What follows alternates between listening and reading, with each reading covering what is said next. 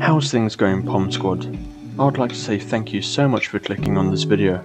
If you end up enjoying this content, then please like, subscribe, and maybe even a short sweet comment so I know I'm on the right path to your entertainment needs. Thank you and enjoy the video.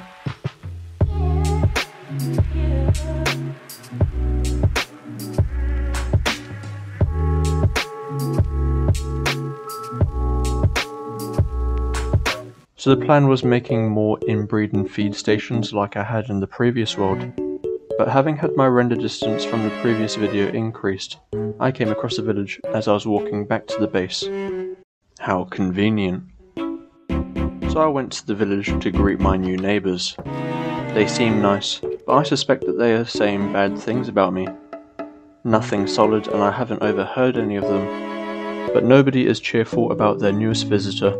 So I left and made my way down a cave for some much wanted iron ore. But I need to rid this place of all the mobs. Okay, now I can collect and I'll avoid the Enderman while I'm at it. Actually, he seems to be sticking around, so maybe I should. Okay, wait, I'll play it safe.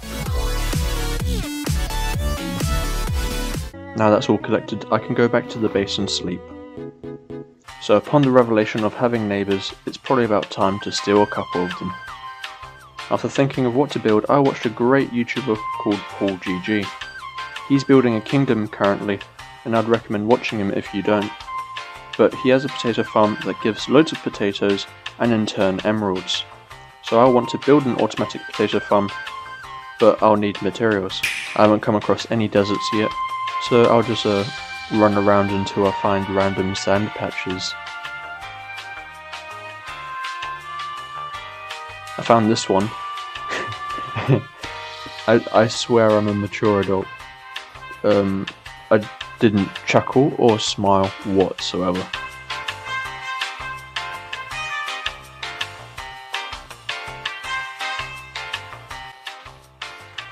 And that's the sand collected.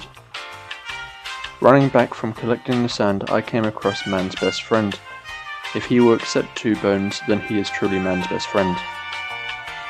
And my excitement can't be contained in words, but I'll show it in video form. Oh yeah, baby! That's what I've been waiting for! That's what it's all about! Woo! Finally, me and my new friend made it back to the base and I placed him in his position guarding the storage. I've collected what I believe to be enough materials, and it's time to get building. I've built a perimeter, and now the real building can commence.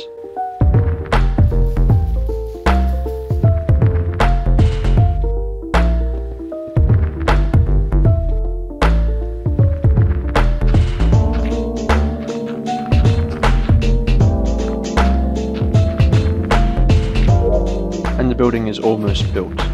But now I need is the villagers. I made sure to dig out a Suez Canal type structure for easy transportation.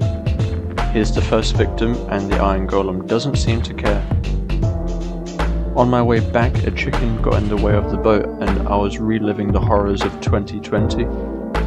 But after some excavation and willpower, me and my transport were off to the farmland. Now both farmers are in, and I need to convince the display villager that potatoes are pretty good.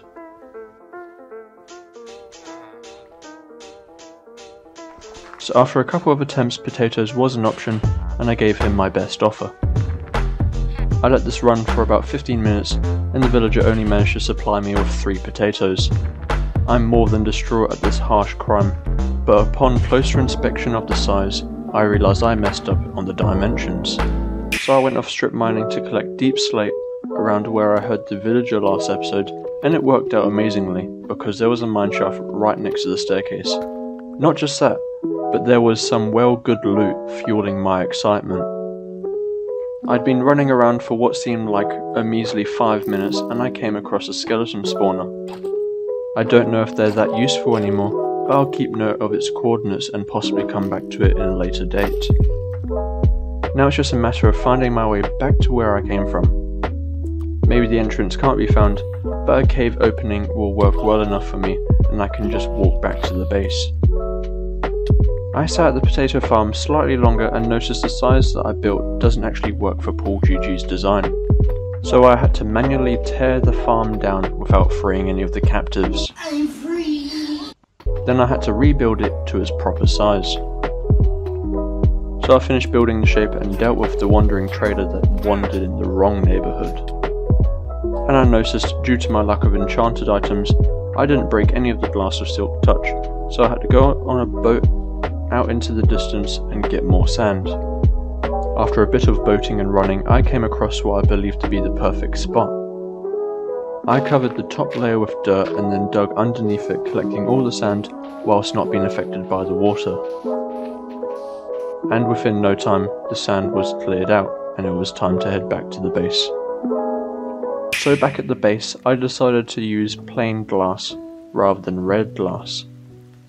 I realised I may end up designing this to look like the village with quartz, sandstone and wood, so plain glass just seems like the go-to.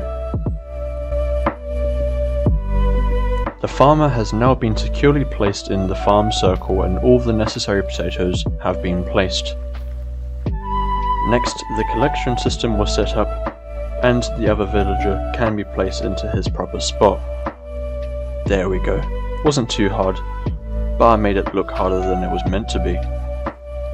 I then proceeded to remove the remains of the old design and came to realise this space looks really empty and small.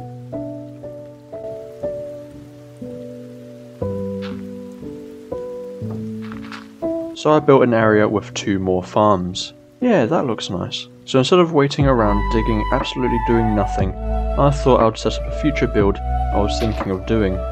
Just a quick incomplete oval shape, and it has already turned into nighttime.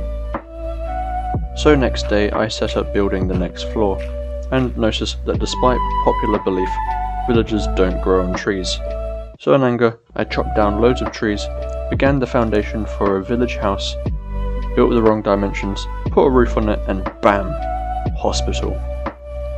So I got 2 residents, a free house, and I told them the condition was to continuously create many children at my disposal. They seemed pleased with that, and suddenly there were 2 residents. Now I've got a stable population ahead of me. I thought it would seem reasonable to have 1 potato farm functional, but have the other 2 with 1 layer. This video has already surpassed wanted file sizes in footage, so to save myself time editing and hard drive space, I will time-lapse the other 2 builds. What was a couple seconds for you guys was a really long time for me, but 8 villagers have been placed in the silo farm, and I'll call it finished for the time being.